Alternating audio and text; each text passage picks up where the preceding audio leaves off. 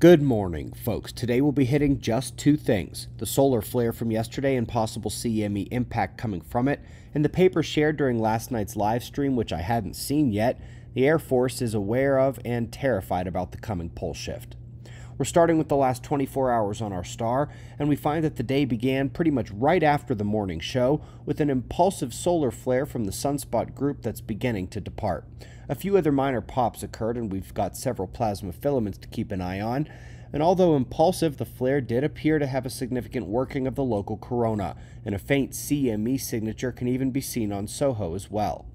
The initial NASA Enlil spiral for the event shows a potential glancing blow from the weak CME towards the middle to latter part of the week. It'll be relevant, but not scary. Wish I could say the same thing for our top science today. During the live show last night, someone asked me if I knew about this paper. I did not. It is only posted in the military archive from a captain at the Air Force who is also studying geomagnetism and Earth risk. It's all about our key long-term topic here at the channel, the ongoing geomagnetic excursion, the magnetic pole flip. It caught my interest right off the bat. While we know the magnetic field has declined probably 25 to 30% since 1859, this paper is suggesting we've lost about 40% over the last 400 years.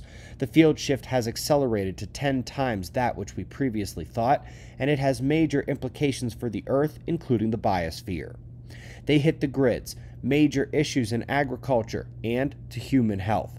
They then end up concluding that we are absolutely not prepared for this event, which is something I definitely agree with and have heard from pretty much every serious scientist in the field over the last decade, especially since most of the focus and funding is currently going to a different kind of environmental change on Earth right now.